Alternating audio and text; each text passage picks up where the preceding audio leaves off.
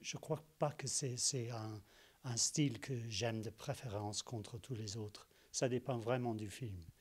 Et je ne sais pas si vous voulez me demander des films des autres ou des films avec lesquels j'ai collaboré. Par exemple, je suis très fier du film Police.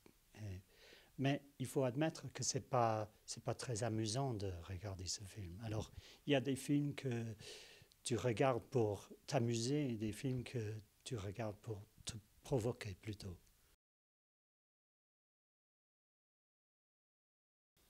Il faut dire que quand je regarde un film, je ne réussis pas à ignorer la musique. C'est toujours quelque chose avec ma concentration, c'est souvent sur la musique. Mais là, il faut essayer de regarder tout le film en entier, de voir la manière dont il a fait, la manière dont il raconte l'histoire.